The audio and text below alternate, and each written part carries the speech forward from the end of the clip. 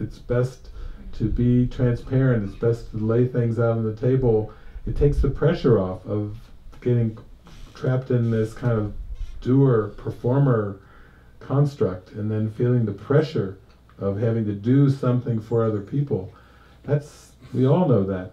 Whether we're working in a job or a career where we have to please the boss or please the company owner or whatever, it doesn't feel good to feel like you have to perform or else.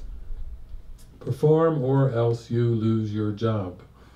Perform or less you are demoted. Perform or less, there will be punishment or consequences. There's no fun in that. And in the end, being a human being, holding on to the construct, the mask of the personality starts to feel heavy, because that seems to be tied into that whole system, that whole machine of perform or else. You will face negative consequences. Even in families, here's the roles. Fulfill the role or you're out. And many a teenager have said, those are the options. All right, I'm out.